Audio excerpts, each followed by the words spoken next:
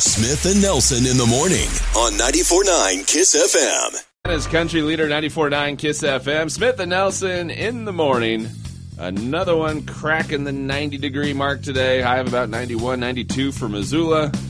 Going to be a little different tomorrow, upper 70s. Yeah. But then we start ramping back up through the end of the week, into the weekend, with temperatures getting into the mid to upper 80s again by the time the weekend rolls around. Weather for your morning brought to us by the Advocates Injury Attorneys. That's right. If you've been in an accident, don't go it alone. Call your local Advocates Injury Attorneys. They take the stress away, deal with the insurance, and get you the settlement you deserve. They don't get paid until you win. Call the Advocates today at 406-640-4444 or MontanaAdvocates.com. Cool to see the Missoula Marathon back in action over this last weekend. First time in a couple of years. And if you've ever thought of doing the marathon, but that's just kind of scary. It's so much. Right. I mean, you know, I've wanted to kind of get into running, but every time I try to run, I'm like, oh man, this is the worst. Why would I do this to myself? I'm reminded immediately why I Exactly, yes. Well, here you go. You can walk, you can run, or you can waddle, it says. There you go. With the Lard Butt 1K. It's back for the second go-round. They did this back in 2019. Yes. It was the first annual back in 2019. Right, and then, of course, 2020 happened, so it couldn't happen that year, and 2021 still up in the air. So this is the second time they've done it. And basically, it is what it says. It's a 1K, but then the fun of it is, as part of it, you got donuts every 250 meters. And it says part of the recap of the write-up of the event says it would replace timing chips with chocolate chips. There you go. So it's all about going out and having fun. There's beer. Yeah, there's a beer garden before and after the 1K. It's stocked on both ends of the race. You got beer on both ends, donuts in the middle. What could be better? Right. This looks pretty fun. This is for anybody that wants to get out and be part of some sort of a running event. But you don't want to put the effort in. You don't want to put the time in. You don't want to put the training in. I mean, it could take months to train for something like the Missoula Marathon, years even. But you feel so good, though, like the day after when someone's like, what'd you do for the weekend? Oh, I ran this race. Yes. Kind of wore me out a little bit. You don't have to say what race it is. Oh, yeah, just keep it generic for sure. I ran in one of those races. Something K? I don't remember. Yeah. Meanwhile, you're stopping for donuts every few... every couple of meters. Different levels of it. You got the show-off wave. It says people that actually want to run. That says just be warned, there'll be lots of heckling during the waves. So if you're going all out with the effort, right, be prepared for people that are giving you a hard time. Tossing donuts at you on the way. The Legends Wave, everyone over 250 pounds. Nice. The Waddlers Wave for those under 250. And then you got the Kids Dash, kids 10 and under. So it seems like it'll be a lot of fun. Yeah, definitely. It's going to happen July 23rd, Silver Park. If you get signed up, $30. You get a T-shirt. What else you got? You got an entry, a T-shirt, a free drink, and some other food for $30. And then the price goes up to $40 the week of the event. So if you want to do it, probably a good idea to register now. It's not bad for $30. Yeah. One, you just get to go have the fun with it. But then also a T-shirt, free beverage, some food. Yeah, it's less of a race and more like a big party that'll be happening kind of in Silver Park. Yes. Just kind of also attach a race to it. Yeah. But it is for a good cause because it's also kind of like a food drive at the same time. Cool. So, you bring canned goods and it all goes to a good cause and have a little bit of fun, and there you go. It's kind of cool looking at the video from the first one a few years ago. They kind of encourage kind of costumes and dress up. Nice. Just kind of loose and having a bunch of fun. So. Yeah, and it's people of all sizes that are there. It's not like the biggest people, just them. No, it's anybody. It's all inclusive. It's a mix, yeah, for sure. Well, it looks like a fun time. July 23rd, Silver Park. You want to get in on the second Lard Butt 1K hitting Missoula. We've got all the details for you with your KYSS FM mobile app. Montana's country leader, 94.9 KYSS FM. If you get in newsy and noteworthy, and it's now on 94.9 KYSS FM. Yes, it is what's newsy and noteworthy for your morning, and this is a crazy story. Some woman just posted on TikTok that a guy in her Southwest flight airdropped a picture of his private parts to everyone on the plane. Oh. Yeah. With the airdrop? Yeah, with the airdrop. So just everybody got it. Happened on a flight from Detroit to Denver on Saturday. He's probably in his 60s or 70s. Woman who posted it was the one who called him out, told a flight attendant about it. She was in his row, but across the aisle a few seats away. So she actually chose to accept the airdrop. The flight attendant asked him if he said the photo. He's like, yeah, that was me. Just having a little fun. Cops are waiting to escort him off the plane as soon as it landed. So was he trying to? I wonder if he's trying to send it to someone else. Yeah, that by accident. Sounds like he did it on purpose. Just threw it out there for everyone to see. And how would the lady know that it was him? I believe his face was in the photo. Okay, so it wasn't just a picture. Yeah, exactly. Oh boy!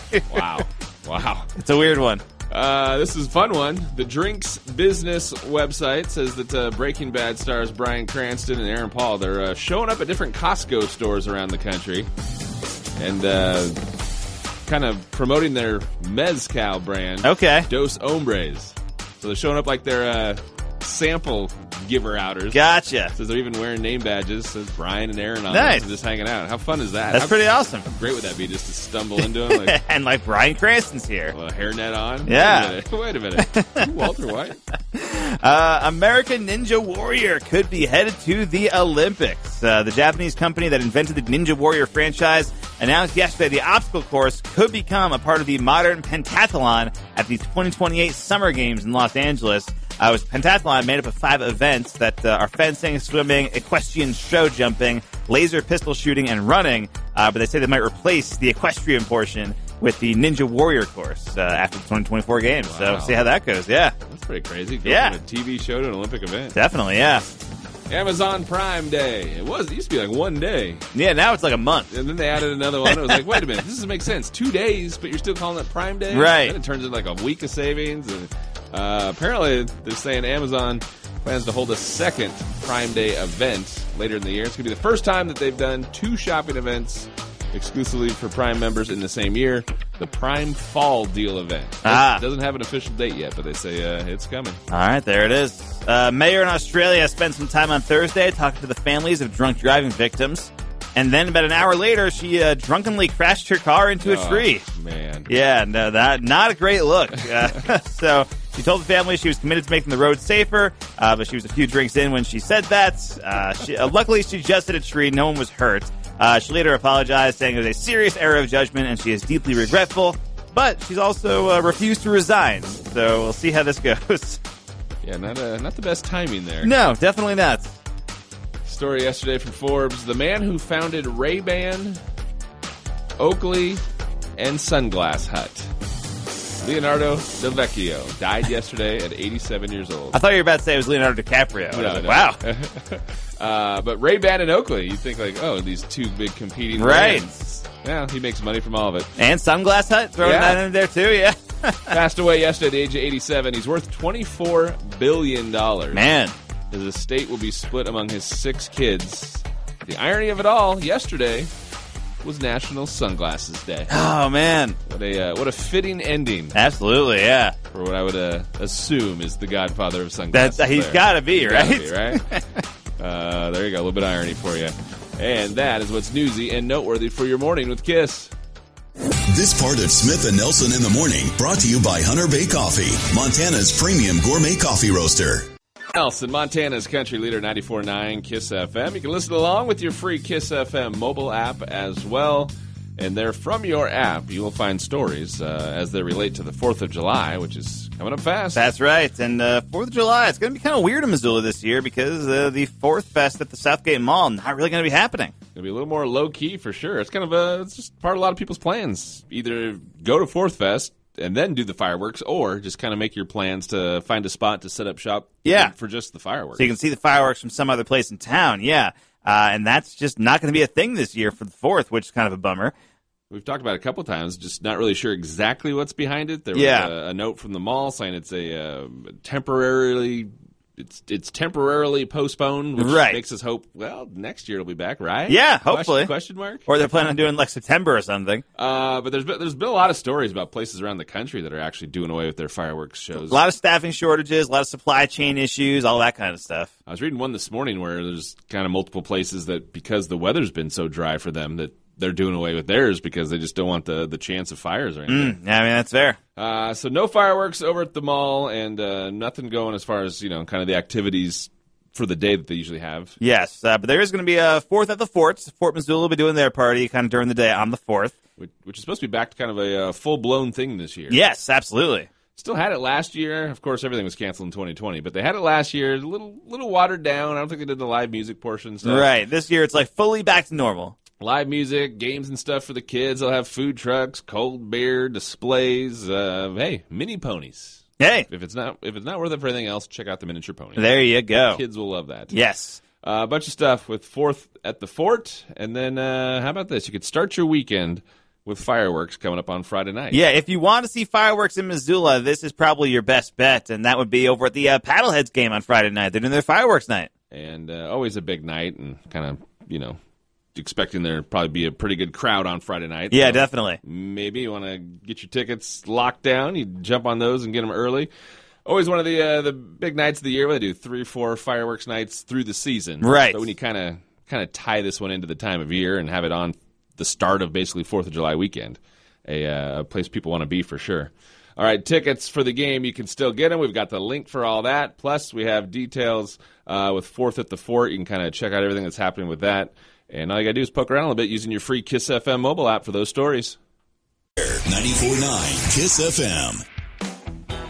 It's Odds and Ends with Smith and Nelson on 94.9 KISS FM. Yes, it is some odds and ends for your morning, and the United Nations has named Jason Momoa as their advocate for life below water at the new UN Ocean Conference in Portugal, which, of course, Jason Momoa plays Aquaman. Right, makes sense. Why would you not have him be this guy? Yeah, so he says, for me, the ocean is an ancient teacher, a guide, and a muse. It is also existential. And without a healthy ocean, life on our planet as we know it would not exist. So Jason Momoa is I'm not sure exactly what his duties entail. I'm not sure what you do. Promote it, I guess. I guess promote the ocean, yeah. And also go see Aquaman 2 when it comes out in 2023. A story about a bettor who just completed the parlay of a lifetime on Sunday night. Yeah. So it's a pretty cool story. Just to give you the small of it. Way back in December, guy, bet MGM customer, got a $500 free bet. And decided, I'm going to put it all on this 3-team deal. I'm going to pick the Rams to win the Super Bowl. I'm going to pick the Golden State Warriors to win the NBA title, and I'm going to pick the Colorado Avalanche to win the Stanley Cup. Okay, all 3 of those things happened. Those 3 things happened, and all ended on Sunday night when the Avalanche won the title. And that $500 free bet turned into a $269,000 payday. Man. A free bet. Give me these 3. So they gave him like $500 in credit to bet on whatever he wanted. Exactly. And he put it all on this 3-team deal. Ended up paying $269,000. That is pretty incredible. Ozzy Osbourne, infamously known for biting off a bat's head during a concert back in the 80s. But now he's kind of grown into a sort of an honorary bat protector. He has applied to install bat boxes in his UK mansion to protect bats. Basically, bat boxes are used to kind of keep bats and their babies from predators and cold temperatures in the night. The UK home is going to be where he and Sharon are living permanently now that they're leaving LA after Sharon got booted from the talk. So they're going to be over there and protecting bats while they're doing it. Maybe it's to protect the bats from himself. That could also be the thing. Story, it says, the producers of Jeopardy hope they will name the permanent host in the coming weeks. Oh, man. Executive producer. We're still doing this. Exactly. That's the craziness, that we're still talking about this. That's what I was going to say here at the end, is the fact that this is still news. Yeah. And it's basically the same news. So the quote from the executive producer says, we hope to have a hosting announcement very, very soon. But with all of our plans for Jeopardy, which is more Jeopardy, not less, more versions, we're going to need multiple hosts to represent the entire audience, to represent the entire country in order to take the franchise forward. Man. It's like the same news that came out like 6 months ago. Yeah. I mean, they had the whole thing. I was like, oh, Ken Jennings and Mayim Bialik. It's been the two, back and forth between 2 of them. They've been kind of switching on and off. They said, we'll split them, and then, one of them will do the spin-offs. And so it sounds like the exact same news. Yeah. But for some reason, it's making news. I think it would be very funny if they announced a new host and it wasn't either of them. That'd be great. That would be perfect. Curveball. According to the American Farm Bureau Federation, the average 4th of July cookout will cost exactly $69.68 this year, which is up, actually, from last year. Last year was $59.50, wow. So that's kind of a big increase. Yeah. About a 17% increase, actually, and that's based on different things like the cost of ground beef, which that's kind of the big one. That's up 36%. The cost of chicken breast, hot dogs, chips, cheese, hamburger buns, all that kind of stuff. One thing is they're not including the cost of beer in here, and I feel like once you add that in there, that's going to double whatever your average price is here, I think, right? Got to throw that in there. Yeah. Some things that happened on this date. 1997, Mike Tyson disqualified during the title fight for biting off a chunk of Evander Holyfield's ear. Man. This date in 2007, Spice Girls confirmed they would reform for the big world tour they would do that following year. And then also this date in 2007, American bald eagle removed from the endangered species list. Hey, there we go. Cool thing there. Birthday today, how about Mel Brooks, 96? Unbelievable. Get out of here. Still kicking. You kidding me? 96? There you go. Odds and ends for your morning. It's KISS. From the Carl Tyler Chevrolet Studio, we are Montana's country leader, 94.9 KISS FM. Hey, Davis, 94.9 KISS FM. He was originally going to be part of that Dierks Bentley show when it was going to happen back in February. Right. Show pushed until September. Jordan Davis no longer part of it. Still waiting to hear what's going on with the opening act. That is still TBD, yes. But Dierks Bentley, the Adams Center, details, concert page with your KISS FM mobile app. From the app, we got a story there about checking out this. It's a Seattle favorite coming back to town. I say back because they've been a few times over the last year or so. Yes, yeah. I mean, you're from Washington. Have you had a pierogi before? You know, I'm embarrassed to say. I guess that makes me like a bad Seattleite from my days spent in Washington and Seattle. Okay, I never have heard of it. Yeah, but just nope, never have. I had heard of this place too, and I mean, we were in Seattle a couple weeks ago, my girlfriend and I. And so we were at Pike Place Market. We're kind of we asked a friend who kind of used to live around in the area to get some tips on the best places to eat, and got a few places. I mean, we got me some pastry. We got Beecher's handmade cheese. We went to the Pink Door. But she also mentioned pierogi, and we stopped by there, swamped. I mean, there was 30 people just all trying to get into that one very small storefront.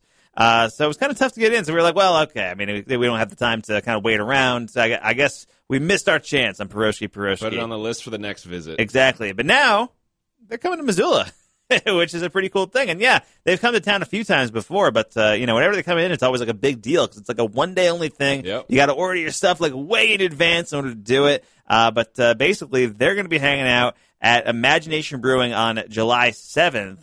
So if you want some pierogi, basically you got to order stuff in advance, go on their website and place an order for at least $50 worth of stuff, and they will just kind of give it to you once you show up. Somebody here in our building did it last time, I remember. Yeah. We were talking about it. They said it was good. I've heard it's incredible, yeah. Heard it's great. I mean, all those people kind of swarming that building made me think okay, well, it's got to be good for something, I guess, right? It's got to be good. You gonna place the order? We're thinking, yeah, maybe. I think I might do it. Just to try it out. I mean, I feel like it's a bit of a steep ask to having not had it before. Yeah. $50 worth of stuff. It's okay, well, it's going to be a few pierogies at least. So. But I'm going to give it a shot, see how it goes. I went as far last time as checking out the website and the menu and stuff, and there's, different options. It looks good for sure. Yeah. All right. Well, they are back. When is it happening? July 7th is the date that they're going to be outside Imagination Brewing. That's one day only. You got to get your orders in before July 5th. So that'd be Tuesday. Yes. Okay. All right, we've got details. Pierogi. Why you have to say it twice, I don't know. It's the name so nice, you say it twice. Absolutely. All right, details and the links you can follow, place your order, have it all for you with your KISS FM mobile app. When it's country in Lolo, it's Montana's country leader, 94.9 KISS FM. Craving newsworthy nugget of the day with Smith and Nelson on 94.9 KISS FM. Brought to you by Farside Sign, Missoula's leading full-service sign and custom vehicle graphic shop.